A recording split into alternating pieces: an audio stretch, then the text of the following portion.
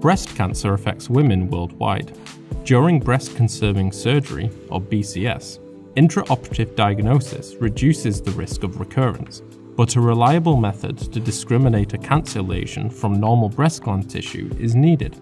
In advanced science, Professor Shinzaburo Noguchi from Osaka University, Professor Katsunori Tanaka from Riken Cluster for Pioneering Research, and Kazan Federal University and their co-workers design a click-to-sense probe that can quickly and accurately diagnose cancer morphology during BCS. Conventional intraoperative diagnosis is a time-consuming process, involving taking a frozen section of a breast cancer stump and analysing the sample by hematoxylin and eosin, or H&E staining, and microscopy.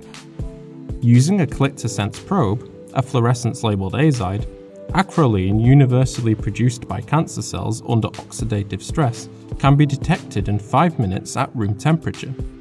All cancer types could be imaged and discriminated for the first time through the multiple cascade reactions in the living tissue of human patients.